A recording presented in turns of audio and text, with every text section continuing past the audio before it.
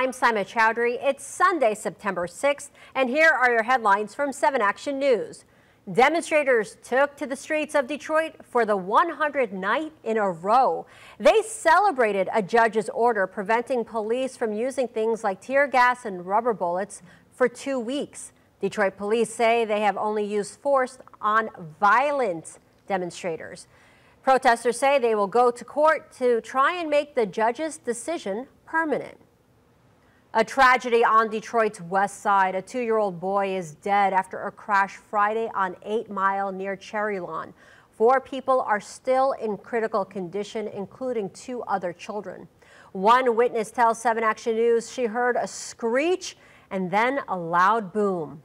Police are still investigating. Well, it's going to be a busy week of campaigning with the presidential candidates here in Michigan. Democratic nominee Joe Biden will be in our state Wednesday. No word yet on the location. President Trump is coming to Michigan on Thursday for a rally in the Saginaw area. The temperatures on the cooler side today, low to mid 70s, a chance for a shower this afternoon, but a better chance for stronger storms late tonight after about 10 p.m. until 5 in the morning.